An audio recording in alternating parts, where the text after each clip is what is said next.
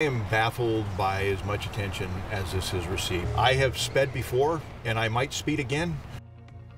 That is the top cop of Arizona's highways making light of the revelation that he was caught driving more than 90 miles per hour on a freeway, weaving in and out of traffic without using his turn signal. Good evening, I'm Mitch Carr in for Mark Curtis tonight. More fallout today for Frank Milstead, who has been an adamant voice against speeding on Arizona's highways for years. He is now suddenly doing an apparent about-face and downplaying his own actions.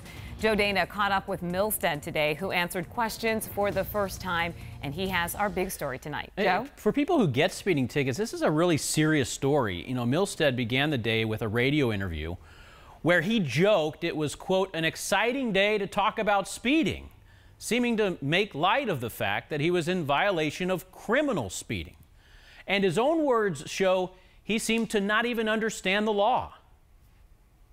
Just over 1,000 traffic deaths last year on Arizona roads. Historically, DPS Director Frank Milstead has pounded home the message, speed kills. It's the top 3 ways that you become involved in a collision or get yourself killed on an Arizona highway.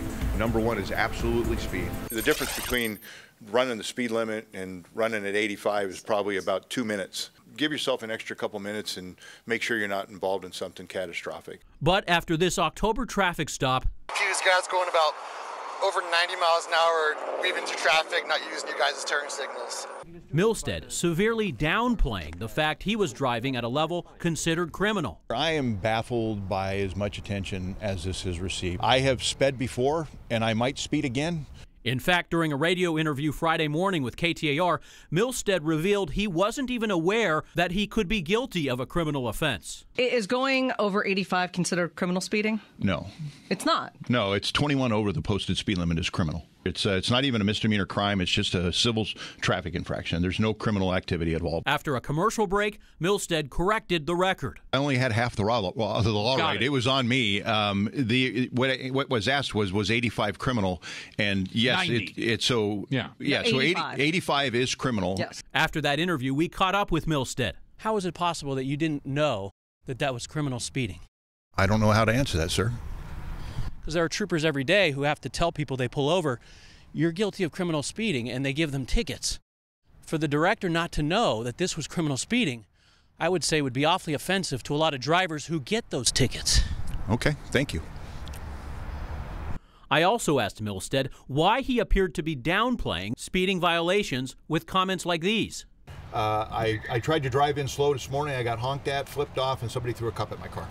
So I just try to be, a good steward of the roadways like everybody else. This might be the first time you are the story, though, Colonel Frank. It's an exciting day for me to be here to talk about my speeding. You said it was an exciting day to discuss speeding. Are you taking this too lightly?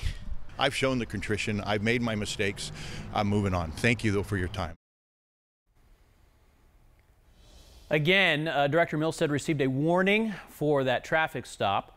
Now, in 2018, his agency, DPS, issued more than 8,000 tickets to drivers who were speeding over 90 miles an hour. Back to you guys. All right, Joe, thanks so much.